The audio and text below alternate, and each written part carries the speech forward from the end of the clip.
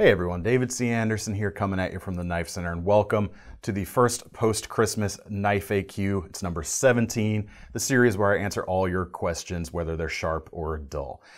Today's a big one. It's the last Knife AQ before the end of the year, and I'm going to do something that some people have been asking for quite a while, so let's check it out.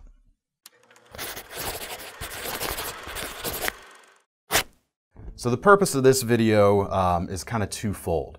For one, this is kind of going out as a thank you to everyone out there who helped us reach 100,000 subscribers on this channel before the end of the year. We more than doubled our subscriber count in this crazy 2020. So just a big thank you to you folks. And as such, I'm going to do something that I wasn't sure I had a good place to do on this channel. And it's also going to answer a question that a lot of folks have asked over the last several months, is show us my personal collection. And I'm going to do it. I'm going to do a little bit of it here for you guys today. Just as a thank you, hopefully this is just some nice post-Christmas viewing for everyone. The problem is, ain't nobody got time to watch a video of my entire collection. So I brought a few things in today to film that they tell the story when you put them together of how I kind of got into the knife industry. And I think it's a kind of fun tale. At least I like looking back on it. So we're going to start with the LT Wright GNS. This was, before my time at the Knife Center, I used to write for a blog, The Truth About Knives, which unfortunately is no longer online. But this knife right here is the first knife that was ever given to me by a maker or manufacturer for review purposes. And so in a way, it really marked a turning point from just me as an enthusiast writing about stuff to being a little more involved in the knife world. And what a cool introduction both to LT Wright, a relationship that has grown into a really nice friendship with the man over the years, but a great introduction to him and a great introduction to his knives as well. This is one of the older versions, the SRI. They used to publish a magazine called Self-Reliance Illustrated, and this was the signature logo version of that knife. For a bit over 4 inches of blade, 01 steel, Scandi grind, and it's just a bomb-proof knife. And this is where I fell in love with LT Wright's stuff. I did mod it a little bit after the fact. I had gotten it with a bead-blasted handle, but I had them polish it and add thumb scallops to it for me, just because I really like that. And I really like them especially on this knife. It's just a great bushcraft design, nice comfortable handle. You guys know they shape these by hand so that there's no hot spots. You've got military or marine grade epoxy, as well as the loveless bolts there, and a lifetime warranty. Nothing to worry about with these rock solid blades. But that was just the start. I wound up taking some knife making classes from LT Wright and eventually starting Nordsmith Knives, my side project, with LT Wright helping me out to manufacture the knives. But I'll start with the knife classes. He offers a few levels of classes, and this right here is the first knife I ever made from scratch. I'd done some modifying of old hickory knives before this, but this is the class knife. This is what you make when you attend LT Wright's shop over the course of a weekend. A strip of 01 steel, 2 blocks of black micarta. This is actually a double black in this case, which is why it is so deep. A couple of pins, and do that over the course of the weekend. And still proud of this knife. Obviously, I can do a lot better now, but perfectly usable. This actually accompanied me on a ton of different camping trips. Not quite a 3-inch blade overall, full flat grind, really effective. Crisp spine, so you can throw fire steel or throw sparks off of fire steel. And I even had a custom sheath made by my buddy Colton Chapman from Red Nose Leather. Really nice horizontal carry. You can do it either side of the body, but I used to carry a cross draw small fixed blade when I camped, quite often in fact. And I still love this knife, even though I don't really carry it on camping trips to this day anymore. But for a first knife, that ain't bad. This is the first knife I built without any adult supervision, as I like to say. This is after I had taken that first class, and I took what I learned home and tried to duplicate. And this one is definitely a little bit rougher, but I'm a lot better now. Now, the Bushcrafter shape was actually designed by Tim Stetzer, a guy who I can also say is a friend now, having met him on several camping trips with the LT Wright crew. But I picked this because it's a fairly straightforward and simpler shape, but it's a very usable shape, so I figured I might be able to handle it. Turned out pretty good. Natural micarta. I think this was $10.95. I'm actually might be drawing a little bit of a blank there. Convex grind, and I did that on a 2x42 grinder, I want to say. And the handle here, natural micarta, actually did all of the handle with a Ken Onion work sharp with the blade grinding attachment. This was before I had my own professional knife grinder, so I was kind of seeing if I could do it. And I think it turned out pretty well. Certainly feels good in the hand. I've never really used this so much. I know it's heat treated well enough, but I kind of wanted to keep that one kind of special as the first one. Yeah, definitely more improved now. But LT Wright's classes are great. Obviously this year hasn't been a good one for them doing in-person classes at their shop, but hopefully they'll be able to open those up again soon once the world gets back under control. But this knife right here is the advanced level class that they offer. This is the knife that I made in that class. And so far, there haven't been too many of us that have graduated that class. But this is sort of the gentleman's hunter that we built there. And just look at the disparity between these two. You can definitely see a lot of advancement, and I have continued to get better even still from this. $10.95 in this case, heat treated on site. Some nice file work there on the spine that I'm really proud of. Dovetailed brass bolsters, which are really nice. And of course, some nice dyed wood here as well. Just a super classy knife. Again, not one I really wanted to use so much, just because I was really proud of it. Also, I'm not really that much of a hunter, so I'm not gonna take this hunting either. Maybe I should take this out camping one day and just use it, because it's really nice and very special to me. Nice mosaic pins. You can't buy this though. You have to take the classes. So as many of you folks know, I did mention Nordsmith knives earlier. That is my side project that where I use LT essentially as my OEM, if you want to call it that. But he graciously agreed. One day, at the end of the day, I kind of had to answer that question, where do you see yourself in 5 years? And I just drew a blank. All I knew is I wanted to be more heavily involved in the knife industry. And that's when I decided that evening that maybe I should start something for my own designs. And I told my girlfriend at the time, she's my wife now, and the second person to hear anything about it was LT. He was in town for a gun show that weekend. I was good friends enough with him at that point. I went up and said, hey, I had this like harebrained idea. And he goes, well, heck, let's make you a prototype. It's like, okay, right on. This is great. And I couldn't ask for a nicer guy to be involved with. Which brings me to the initial prototype. Well, actually, no, a first in between. My initial design, the Canteen knife, which is in stock right now at the Knife Center, at least while we're filming this, heavily inspired by Nessmucks. You folk regulars on this channel know I love a Nessmuck knife, and I have a ton of them. So I want to show at least one of them. This is a Blind Horse muck. Blind Horse, of course, is the company that came before LT Wright. When the company split up, LT and the other partner in that operation went their separate ways. But how cool is this? We've got elk handles here, burlap, turquoise burlap bolsters, 01 steel blade, and just the lines of this are what I love.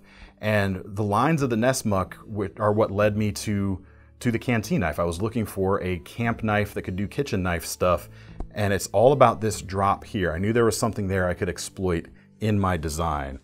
And that brings me to the first Canteen knife prototype that LT made for me.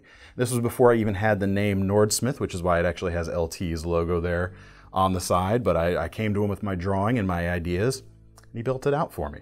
And we tested this one for a bit over a year, I want to say, and then it got refined into the current incarnation. This one right here at the bottom is the first of the production ones, handmade, of course. I say production, not like these aren't being churned out by a factory. But this one here at the bottom was the first one to come off the machines once we did the initial run. It's got the first stamp right there, so that one's really special. But you can see the evolution of the shape right there as well. Now the first one's here. Obviously the handle was a little bit shorter, not just the fact that we added the thumb scalloped area there at the front, but also the length was shorter. We had to open that up a little bit. The blade here was CPM 154 on the original prototype, which the latest run of the canteen knife is actually the first saleable canteen knives that are back to CPM 154, so that's kind of special. But the convex grind here, it's certainly effective, but it wasn't doing what I wanted for the food prep type of things, which is why we then went to the high flat grind instead. But this, say what you will, this is a tank of a knife. It's been through the ringer. I've taken this all around. I modded the handle a little bit after I had gotten it in, which is why you see some kind of weird stuff going on here as I was experimenting with some slightly different shapes. But it does all the camp knife stuff I want. It does the kitchen knife stuff. You can choke back with this pommel right here at the back, get a little bit more chopping action. Special piece for me right there. Both of these are, and I'm really happy to have had a fair bit of success for such a small endeavor as it's turned out to be. This even made it onto the cover of Knives Illustrated, which I'll forever be honored by that. I'm getting emotional thinking about it. Really cool knives. I'll only show one other Nordsmith here, but you'll never be able to buy this one. This is a knife that I made. We made 5 of these only, one for me and one each for the groomsmen in my wedding. I put the initials of their initials on their blades. But this actually is, with a bunch of tweaks, this is what led me to eventually designing my skipjack pocket fix blade. But another pocket carryable knife for my fellas. AEBL steel. This one actually is a convex grind as well. And I did that so that we could have a nice flat panel there on the front for the engraving, but it's 3/32 of an inch thin, so it's nice and slicey. And then kind of green and yellow became the signature colors for Nordsmith, so I kept it going here. Nice green jigged bone, fat yellow liners that look really great. And it's just a nice little carry piece. It kind of combined some elements of a few things I was really into at the time. Still great knives, but the handle is a nice neutral shape. I carried a mini Griptilian a lot in those days, and the handle has the blade has a little bit of a dragonfly shape into it maybe, but put together I think it works really well. So in my time writing for that blog, I got to meet a lot of different people, not just LT Wright, but a bunch of other I'm pleased to say friends these days as well. And so I want to talk about a few of them. One of the things in the testing period for that original canteen knife, I was able to take it and visit Mr. Ethan Becker of Becker Knife and Tool in his Tennessee property. I've been to the place a number of times now, I'm glad to say, but initially he helped me out a little bit in testing this, giving me a little bit of feedback, some perspective on knife design in general. I've learned a lot from that man. And I was able to kind of take this to his property, hack things around there. At the time I had a BK9, that was my only Becker, but on that trip he gave me this BK16, which is still a special knife to me. I did of course review it for the blog at the time. It's just a fantastic knife. You guys know and love it. Obviously it's not in stock format anymore. I've done a few things. I stripped the coating off the blade portion here, kept it intact under the handles for corrosion resistance. But I stripped that so it's going to slice a little more efficiently without the coating in the way. But I patinaed that steel back to almost black after the fact. I love the look, and it slices even better than before. And the handles here were given to me by another friend of mine now, Mr. Dan Eastland of Dogwood Custom Knives, and these are his Firefly handles for the Becker knives. And if you're not familiar with Firefly, it definitely has a unique or a distinct look, but the stones embedded in these resins are glow in the dark, and there's a few different colors of resin, but the glow factor on these is absolutely astonishing. He says about 30 minutes of direct sunlight and these will glow for up to 10 hours, which is pretty impressive. Now in terms of the accuracy of that, I have tested that out before. I charged one of these up and then put it in an ammo can, and I was still able to see discernible glow off of it after 8 hours, and that was just with a lamp in my room, not direct sunlight. And what's even more impressive to me is there was one day I had it just sitting in a room that had blackout shades in the room, and I hadn't gone into the room all day. No one had been in there, the shades had been drawn, so there was no light in that room all day. I walk into it after the sun had gone down, and before I could flick the lights on, sitting there on the shelves, I could see these things glowing. So just the tiny bit of ambient light coming around those blackout shades was enough for these things to glow. And that's really darn impressive if you ask me. So on the subject of these two guys, Mr. Eastland and Mr. Becker, one of the other things I've had the opportunity to do is to handle Ethan Becker's original Kephart knife that he acquired a few years ago. It's one of the few remaining 5-inch Cole Klesser Brothers Kepharts in existence, and it's what they based the K-Bar BK62 on when it was released.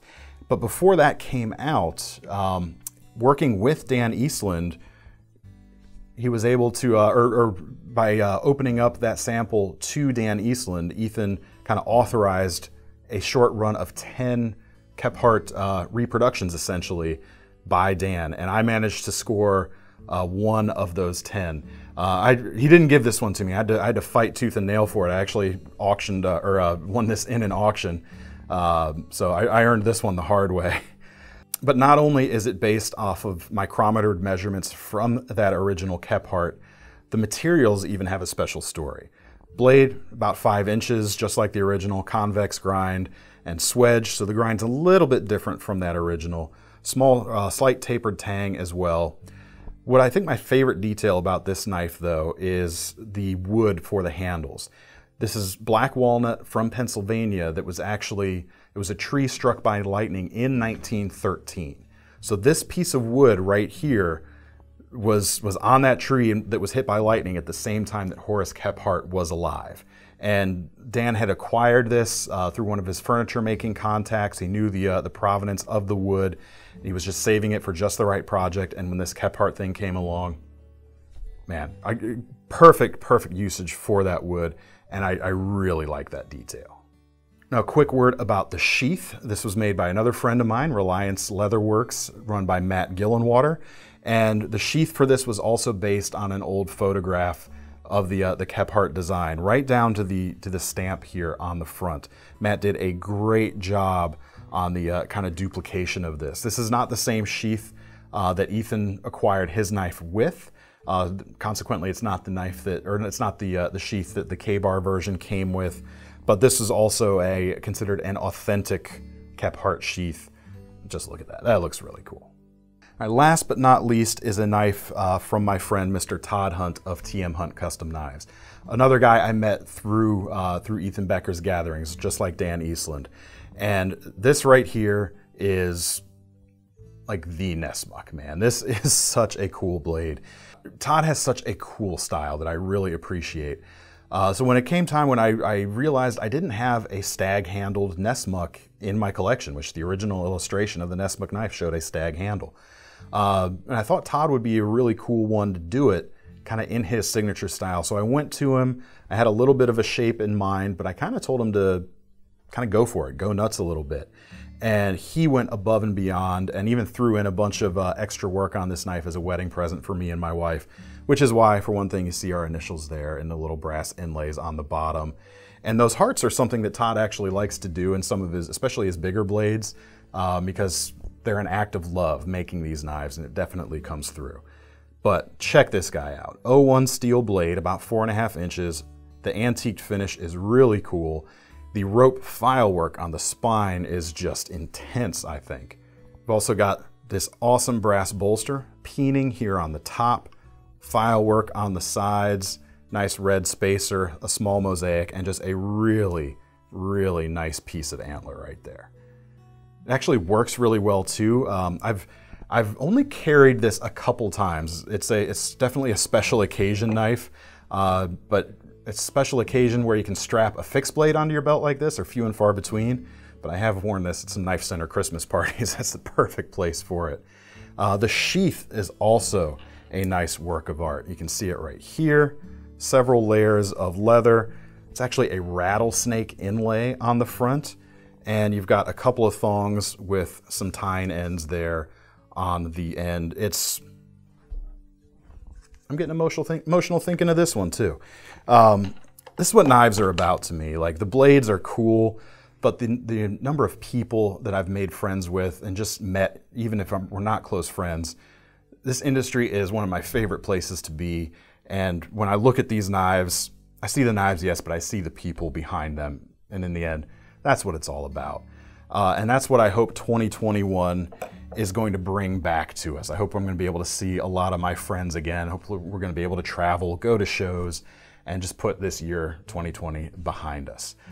So that's it. That's just some small excerpts of my collection. I hope you guys enjoyed. We'll be back to our regular Knife AQ programming real soon. So if you have any questions you want answered, make sure to leave them in the comments, and we'll perhaps get a chance to answer them in a future video.